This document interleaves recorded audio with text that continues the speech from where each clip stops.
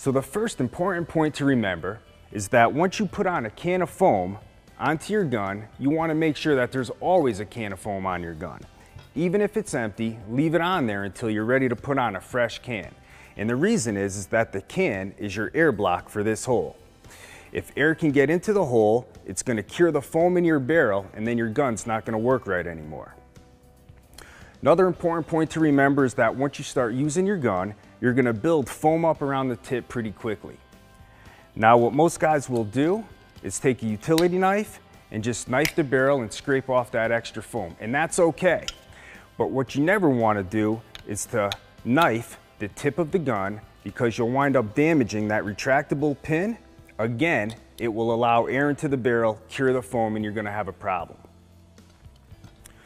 So instead, the proper way to clean the tip is to use a piece of wood like a shim or a 2x4 and scrape it off, and again, that's not going to damage your pin. So the last thing to talk about is the proper use of gun cleaner.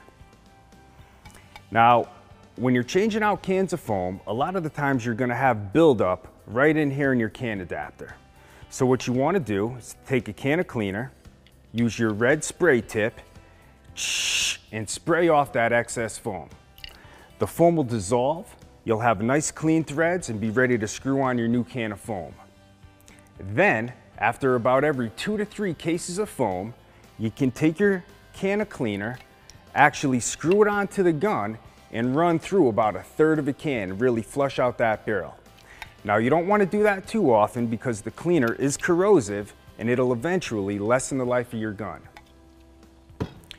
So those are some quick tips for care and maintenance of your one-part guns. If you have any questions, give us a call at Dr. Energy Saver or send us an email to orders@drenergysaver.com. See you next time.